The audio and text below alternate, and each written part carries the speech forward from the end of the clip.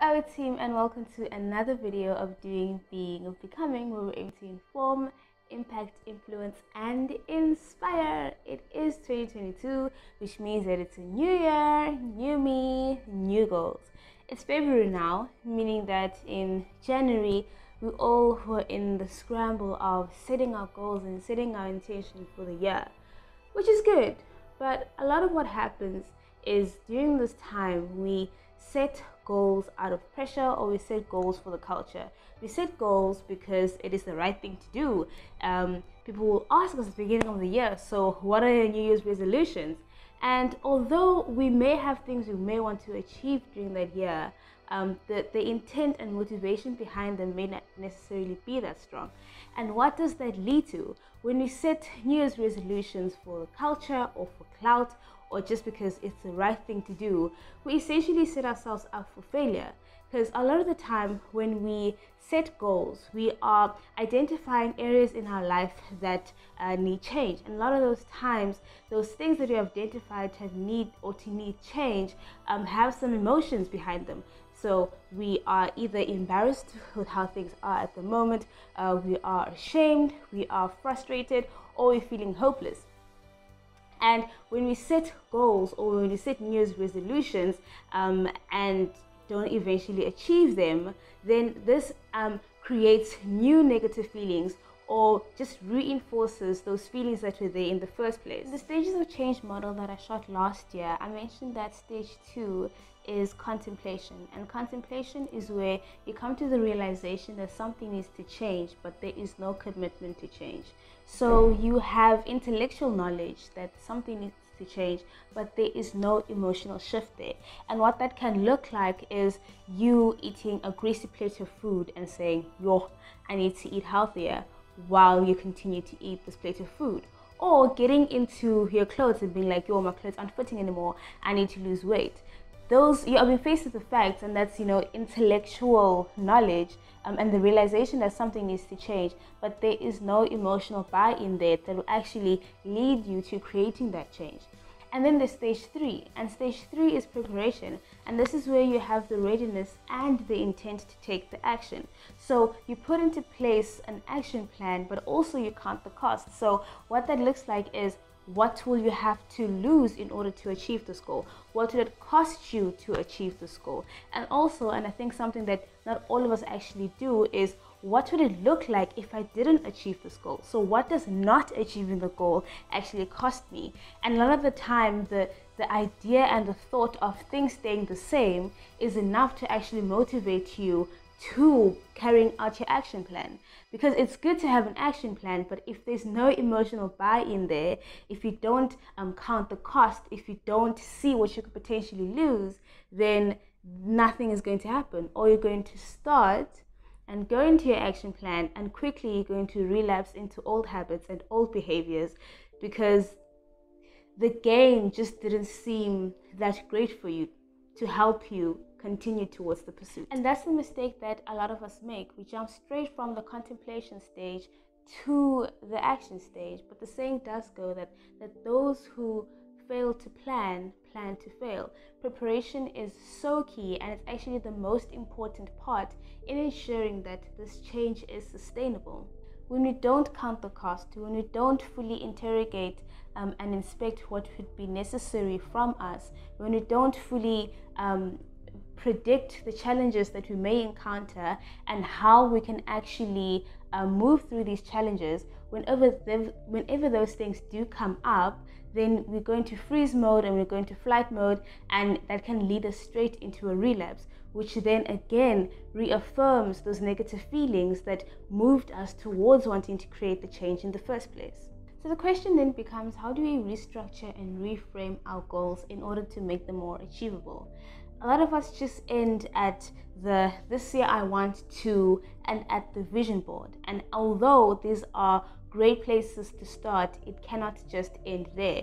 Follow through is very important, and a lot of the time, a lot of us end at the top of the pyramid. But it's so important to work our way all the way down to the bottom, because that's where the change actually starts in effect. And what does that look like? It looks like breaking our short-term goals down to monthly, weekly, and even daily goals. And that's setting your intention for today. What actions can you take today in this moment that will help you to, in effect, and gradually lead you to your grand goal? A patient of mine recently introduced me to the concept of Kaizen, and that's a Japanese idea of continuous improvement.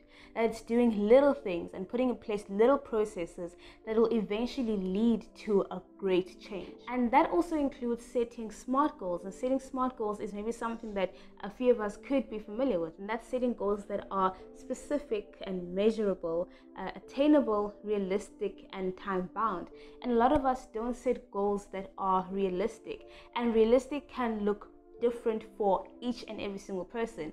That although the main goal could be perhaps to make more money, or to be more consistent in work, or to lose weight, but realistically that could look different for different people, right? So would it be realistic for me, for example, to try to lose 30 kilograms?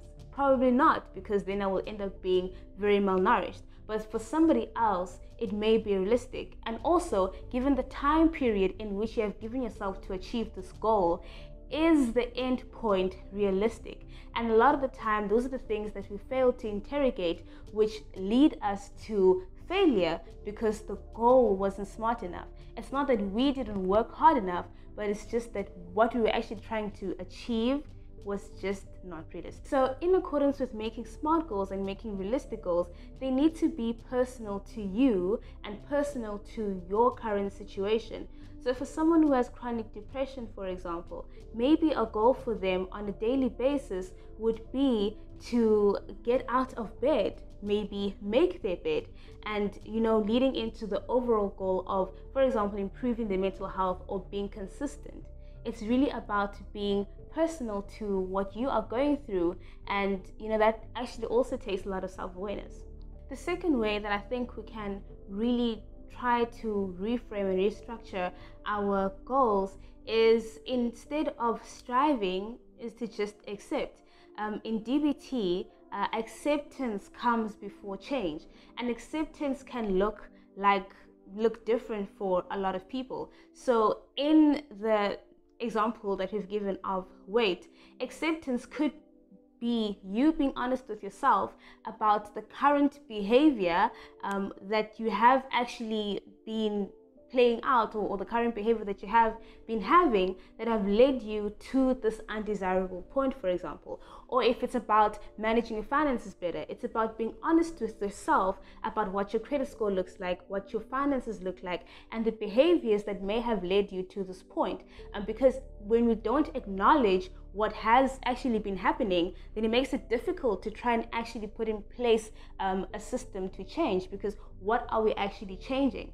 Before we change, we need to accept. So if your goal, for example, is to have healthy relationships, or to go into a healthy romantic relationship, maybe acceptance for you could look like accepting and being honest with yourself about the toxic traits that you bring into a relationship, or about the trauma that you haven't healed from that keeps attracting you to the wrong people. Reframing and restructuring our goals can also just look like readjusting existing goals.